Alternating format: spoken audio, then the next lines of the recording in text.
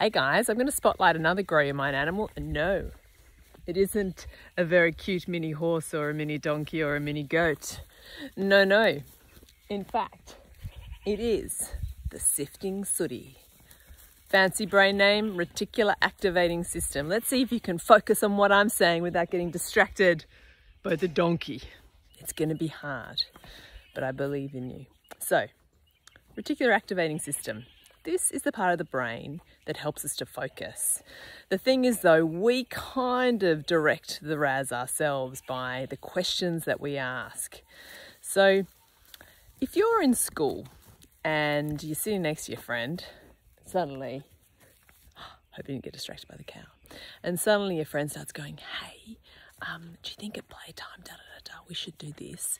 And you're actually being given a really important maths lesson. If you don't really channel your sifting sooty to focus, you're going to get distracted, okay? Or let's say that perhaps you're always comparing yourself to others and you never feel good enough. When I mentioned before, the questions that we ask matter. If you're always kind of scanning the world for the people that are better than you at something or have more than you than something, then that's kind of what your sifting sooty or reticular activating system will focus on. So there are two things we can do to really grow our reticular activating system and to help us be the best versions of ourselves. One way is when we're really distracted.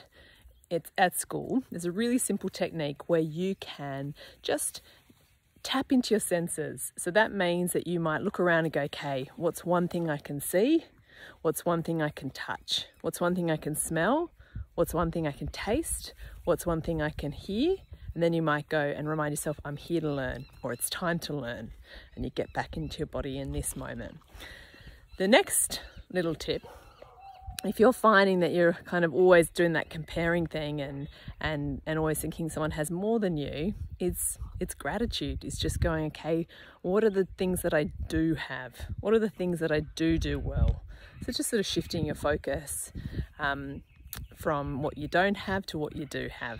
All right, that's waking up your reticular activating system, otherwise known as the sifting sooty. Bye-bye.